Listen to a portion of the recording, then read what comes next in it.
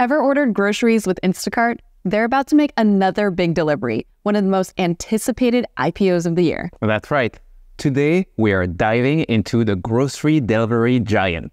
But we're not just tossing avocados and milk into our virtual cart. We are dissecting the S-1 filing they just released. If you're scratching your head wondering, what is an S-1? Well, don't worry. Think of it as a company's tell-all autobiography before it hits the big stage of public trading. It's packed with juicy details, from secret sauces to skeletons in the closet. We spent hours reviewing this document, so you don't have to. Together, in the next 15 minutes, we're about to uncover Instacart's history, its business model, financials, spotlight key risks, the management team, and its growth strategy. And we'll even give you our take on the company as an investment. So whether you're an investing pro or just curious about the behind the scenes of this grocery tech giant, we've got a lot to cover. So let's get into it.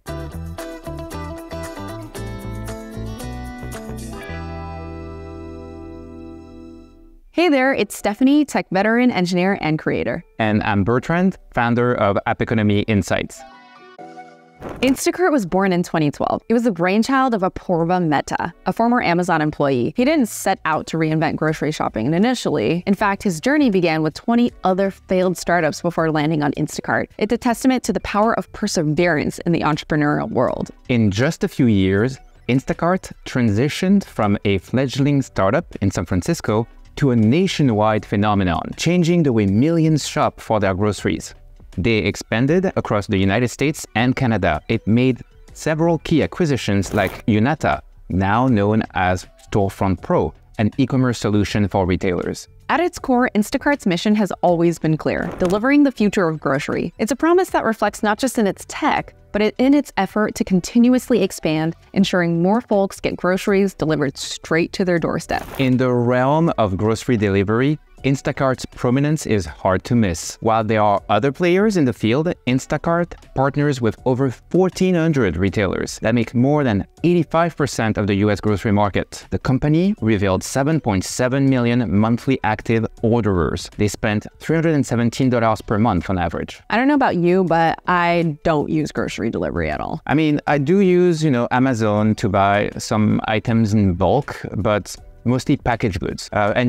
I'm a big Trader Joe's guy, so they are not on Instacart, unfortunately. Right, but I can see the potential for grocery delivery in America because even I have exclusively started to buy home goods online. And if it weren't for the fact that my fiance loves grocery shopping in person, I hate it, I would be the next candidate for Instacart. So let's talk about the business model. Just like Uber relies on its drivers to function, Instacart relies on its shoppers. They are considered contractors under California's Prop 22, but things could change over time. Okay, so how does Instacart make money? First, we have the gross transaction value, or GTV for short. That's the value spent on Instacart for the product sold, inclusive of taxes, all fees and tips. Think of GTV as the total bill at a restaurant, including the meal, taxes, and service. This chart shows the GTV since Instacart was founded. You can see the massive bump caused by the pandemic, but GTV continued to grow from a new elevated base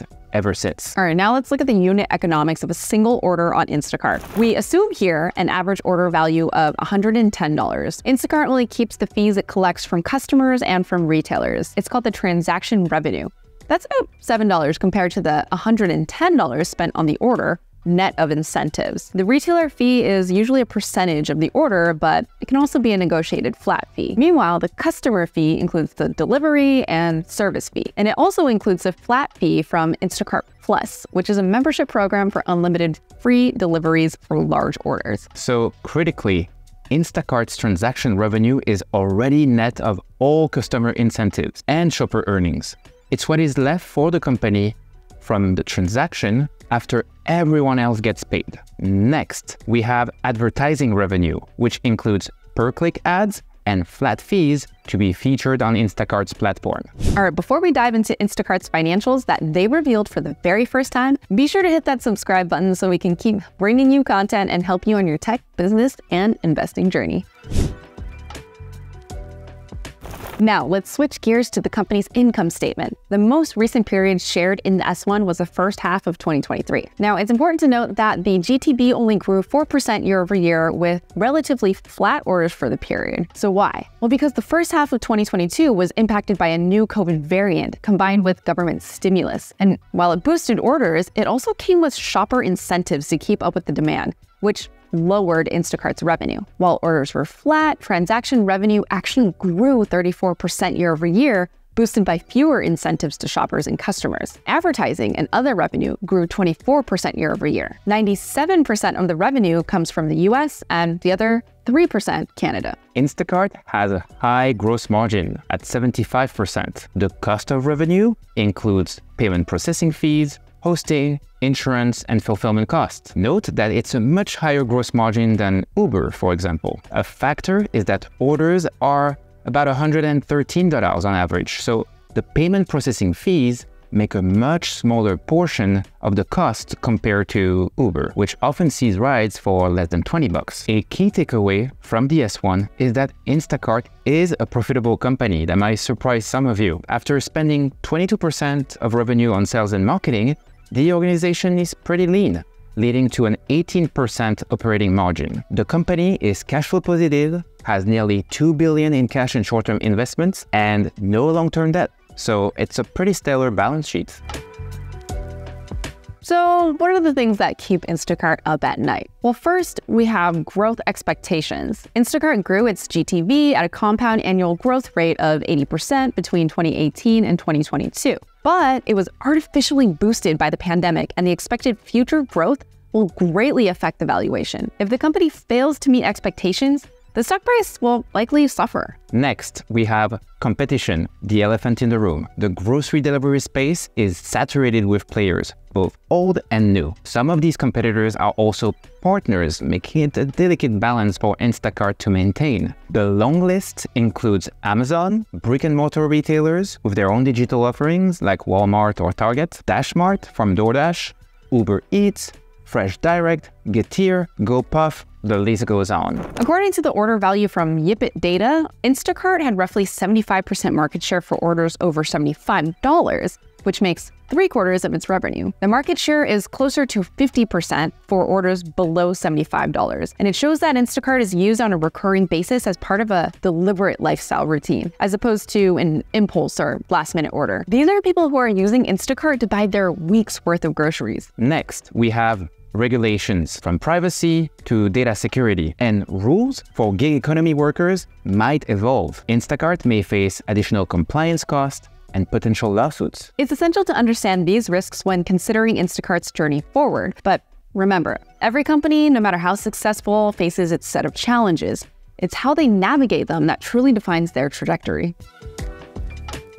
Now let's talk about management and the board of directors. Fidji Simo joined as CEO in August 2021. She was previously head of the Facebook app, the flagship product at Meta. She's also on the board of directors at Shopify. Like me, she got her master's from HEC Paris, so I'm rooting for her. On the board, we also have founder Apoorva Mehta, New York Times CEO Meredith Kopit-Levien, Snowflake CEO Frank Slootman, and former Sequoia partner Michael Moritz, and many more. This is an impressive roster of high-profile executives, and it could guide Instacart to new heights. So far, Instacart has raised $3 billion since 2012, over 19 rounds, according to Crunchbase. In early 2021, the company raised $265 million, and a round that included Andreessen Horowitz, Sequoia Capital, and D1 Capital Partners. So we learned from the S1 that PepsiCo has agreed to invest $175 million in Instacart in a private placement concurrent to the IPO. Note that in December 2022, Instacart slashed its internal valuation to $10 billion. That's 74% less than the $39 billion price tag in its 2020 funding round. So the big question, what are they going to do with the money raised with the IPO? Primarily to settle the tax bills tied to the stock rewards that they've been generously showering their execs and staff. And after that, if there's anything left over, then they'll use it towards operations or potential acquisitions. Instacart's growth has been mostly organic until 2021. Since then, after achieving improvement in unit economics, they have significantly increased their marketing spend. One thing I love doing with digital businesses is looking at past cohorts of customers to see if we can extrapolate trends. Something to highlight here is that the 2019 cohort has expanded steadily in the past 4 years. However, the 2020 cohort was boosted by the pandemic and has declined slightly. While the pandemic helped establish the business with greater scale and gross margin, management doesn't expect the accelerated growth to recur in the future. That said, the overall trend is healthy and shows increased usage over time for all other cohorts, with spending doubling by year 3 and nearly tripling by year 5. If we think long-term, the growth comes down to the company's competitive advantages. That includes things like network effects around its two-sided marketplace, like more grocery store options bringing in more members and vice versa. Its strong branding, the trove of data it collects, its flexible workforce allows for scalability, and its partnerships. Now management believes the opportunity ahead is significant, up to $1.1 trillion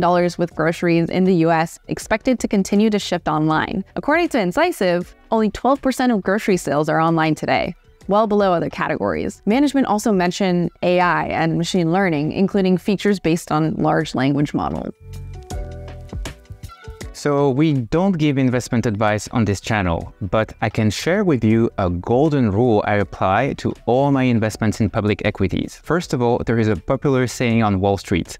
IPO means initial public offering, but it also means it's probably overpriced. I think it was coined by Ken Fisher. Well, the data seems to confirm that. Phil McIntosh of the NASDAQ Economic Research found that 3 years after going public, almost 2/3 of IPOs between 2010 and 2020 underperformed the S&P 500 by more than 10%. It's in the underwriter's interest to make sure the shares trade at the highest price. So there's rarely a reason to rush in. I don't invest in brand new IPOs during the first 6 months. Why?